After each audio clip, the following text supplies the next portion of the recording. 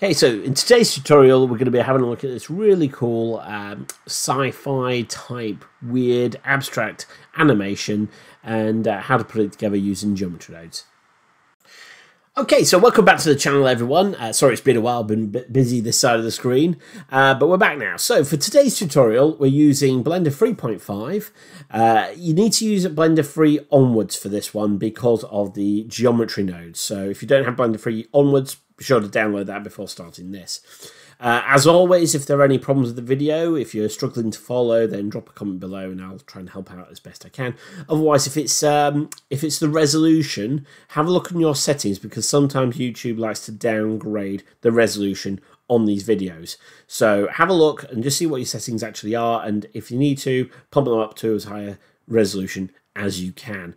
So let's dive straight into this. And first of all, we've got our default cube. We're not going to delete it. Instead, we're going to go in to geometry nodes, find the group input, and we're going to delete that. So now what we're to do is replace this with an icosphere. Now, as we go, you might actually see that there are lots of opportunity here to not just use an icosphere. You can use pretty much any shape you like. Now, it gives you initially this kind of diamondy shape. You want to up the resolution to subdivisions 2. Sometimes 3. 3 works well, but 2 works pretty good. And the beauty of geometry nodes is that you can change all this to your heart's content. So we want to change this from a triangulated tri-element formation into something more like a football. So to achieve that, you type in dual mesh, slot it in, and you've immediately got a football. Now the first thing we're going to do is we're going to create the wireframe. So this is a really easy setup. So it's mesh to curve, plug that into there, and then curve to mesh. Plug that into there. Now we want is a curved circle, and we want to plug that one into here. And this just creates that wireframe. Immediately goes crazy because radius is 1 and radius of the curved circle is 1. So you want to make that quite small. So 0.05 works quite well. But again, play with this to your heart's content. Move this over here, and we'll put in a set material ready for later. Okay, that's looking good. So now what we want to do is we want to fill these faces. So we're going to use the same setup over here. So let's move this over to this section here. And what we want to do now is we want to realize instances. Realize instances. Put that into there. In fact, let's put a join geometry up here so you can see what's going on as we progress. Plug that into there, so that just joins these up. Really very powerful tool, geometry nodes. And in fact, whilst we're here, Shift D, drag that down. So they both got, these two lines have their own set material lines. Now that we've done that, we want to split our edges.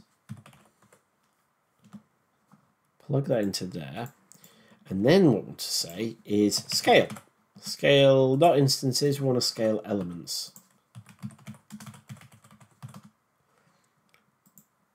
And we'll do a quick play with that. You can see what happens when you do that. You are changing the shape. So let's make that a bit lower, make it 0.9.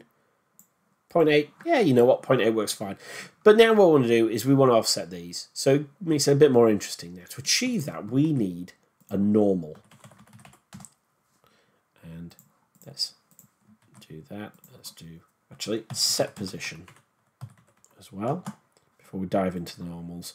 So you put the set position between scale and set material. And as you can see, once you do that, you can obviously change the position. But as I say, we want it going normal to these faces. So we need a bit more control over it. So let's put a normal into here. And as you see there, it's put it out quite far. So let's put a bit more control in here. And what we want to do now is we want a noise. We want to vector map that.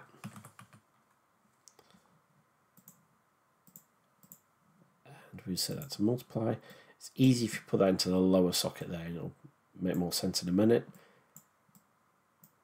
That is giving us a bit more of a bouncy shape to it. So let's color ramp. Plug the color ramp in there. Bring that in a bit. Pull this over here so you can actually see what's going on.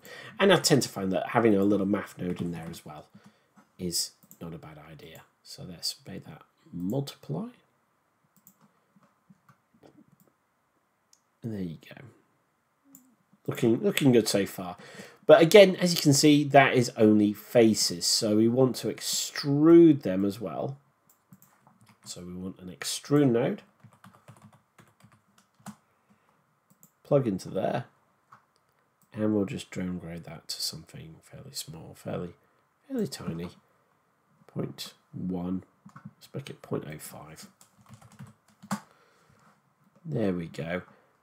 And that is fundamentally our effect. And of course, as I say, you can play around with some of these values. So if we can update that, you can really make it quite crazy.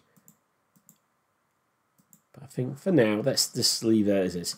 Now, to create the kind of inner core, my first thought was to use the same icosphere, but because it's so low, you can't really get a proper circle, a proper sphere out of it. So we're going to use another icosphere, and we're going to, let's line these up a bit more, a bit neater.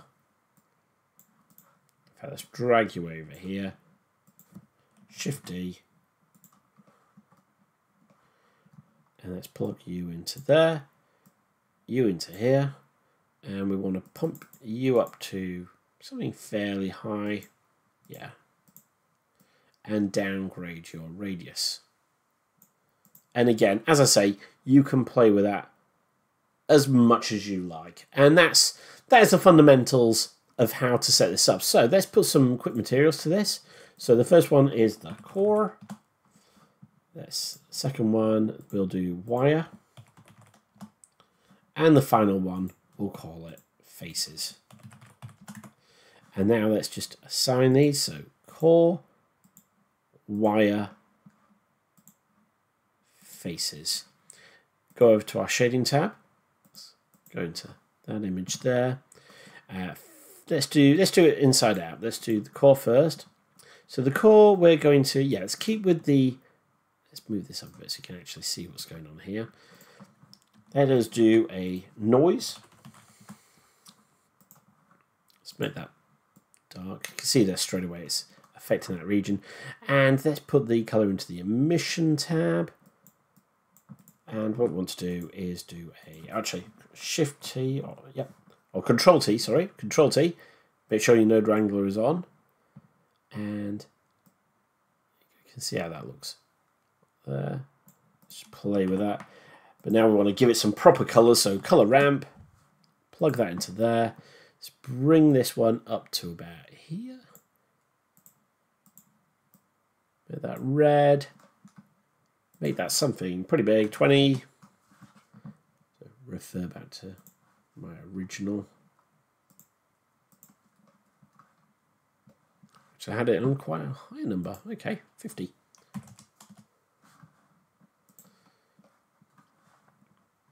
Okay, let's bring that right in.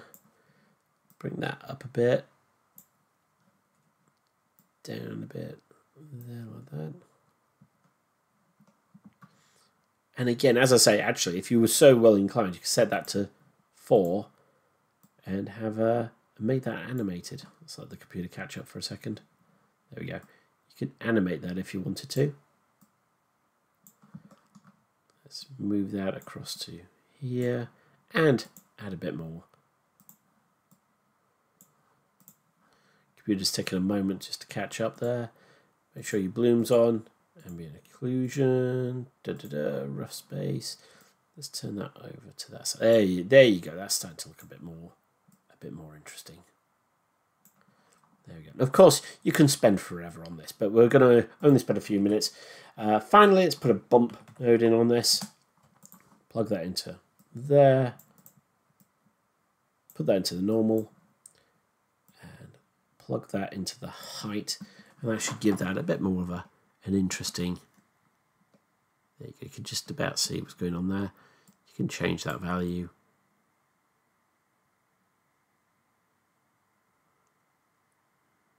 There we go. Let's down the roughness a bit.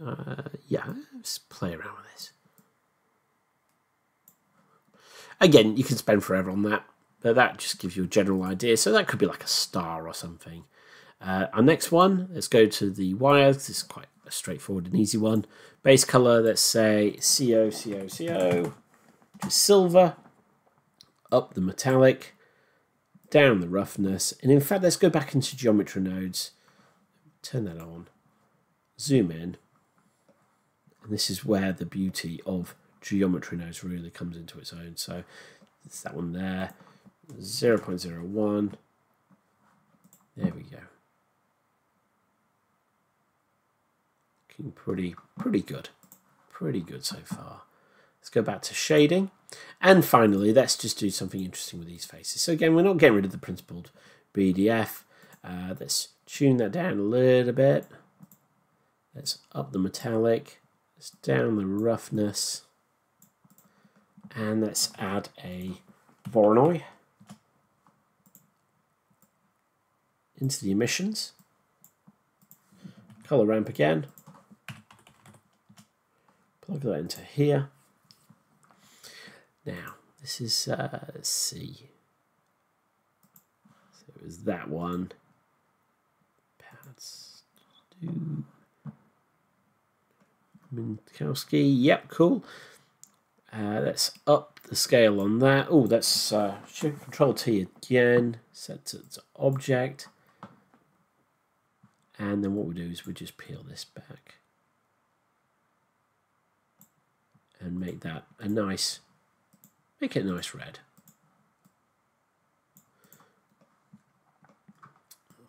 The emission strength down to about there. And even add a few more bits if you like.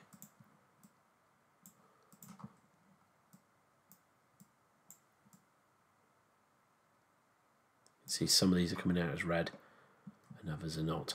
And again, we can add a little bit of a bump in there. Just doing this very quick and dirty.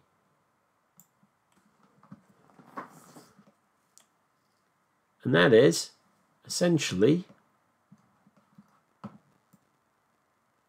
the layout. And again, if you were so inclined, you could animate that if you wanted to. But yeah, that's pretty much it. So yeah, so that is your fundamental object. And of course, you could do anything you like to this. You can change it. You can, as I say, you can go to geometry nodes. And if we go into this point over here, you can up the subdivisions and adjust that as much as you like. So that looks pretty good. So let's let's go and spend a bit more time on that. And yeah, we'll get back to it. Okay, so just to finish up on today's tutorial, I've obviously taken this away and done a couple of extra magic tricks to it. Most obvious thing is the background. What we have on here is we create a starry background using a really simple process. We use a Voronoi texture into the color ramp on the world settings, by the way, multiply an emission, and what that does is it can give us this really cool kind of glowy star effect. Obviously, you've got to have your scale up very, very high. And to create this kind of nebula effect, what I've got is I've pumped a principal volume node into the volume and used a mixture of gradient and noise to try and create this kind of misty, kind of starry effect, and then put a couple of light sources in there just to kind of give it that extra bit of interest. Fundamentally, there's nothing really much changed elsewhere, just a bit of playing around with the pads there. So if we go into here, you can see that really it's just a case of just playing with these settings until you get something that looks really interesting. And I'll go back to it actually, the geometry nodes. If you go into here, you can up your number of subdivisions. It's that one there, isn't it? And you can make some really very interesting shapes out of it. Now, if you remember at the beginning of the video, we have a slightly different animation. Fundamentally, it's exactly the same. In fact, we have it right here. The only key differences on this one is if we go into geometry nodes and we click our section here, what you might notice is there's an extra branch down here where we have this grid, And let's just turn this off so we can see it a bit clearer. We've got this grid going on down here with separate geometry and then just offset these, rather extrude these faces to a noise, and that kind of gives you this kind of bumpy effect. And then obviously apply a material in there. So lots of options going on in here. And if we look to what's going on there, let's just go into our shading tab, go to the inner glow. Let's turn that on so you can see it. There we go. I can see also there that I've had some played a little bit with the camera settings to kind of give it this really deep look and a focus on image. So everything else a bit blurry, but yeah, no, it's looking pretty good. And oh yeah, let's just go back to it. So we've got in here, we've got a, there we go. Fundamentally, that's this inner core here, isn't it? We've got this kind of really cool glowing effect going on. See there, we've got a layer weight to a color ramp. Play around with that. Just muck around with it until you have something that you're happy with. And the glowing sections there, they're from this Voronoi texture. F2 Chevicheg, looking pretty good. And I think these outer pads here are, there we go. Go to them there. Same thing again, F2, very similar setup. And you just, as I say, you just play around with the settings to your heart's content, and don't really need that there, that's gone. And obviously we can animate this one as well, so that's what this is doing. A really cool animation. So all I've done to achieve that is I've put a circle, you can see it there, bezel circle, assign the camera to it, make sure the camera is still pointing at the target. So here's your settings, follow that path, and make sure it tracks to the target, which is still called a cube, and it will always stay locked onto that. So that will just go around forever. And obviously this bouncy bit here, that's a bit of animation effect on the geometry node. So let's turn that on so I can show you that as well. And here we go. Go into your noise texture and just, yeah, that's that W factor. That's just on a nice backwards and forwards. And yeah, just play around with all these settings and you can end up with something really cool. Really cool like that. So that pretty much, as I said, that pretty much concludes it. Yeah, if you have a go at this yourself, in fact, let's turn it. I hate it. I hate the fact that it does that. It has this outline. If you have a play around with it yourself, then please do share. I'd love to see what people are working on. And yeah, until next time, have a good weekend.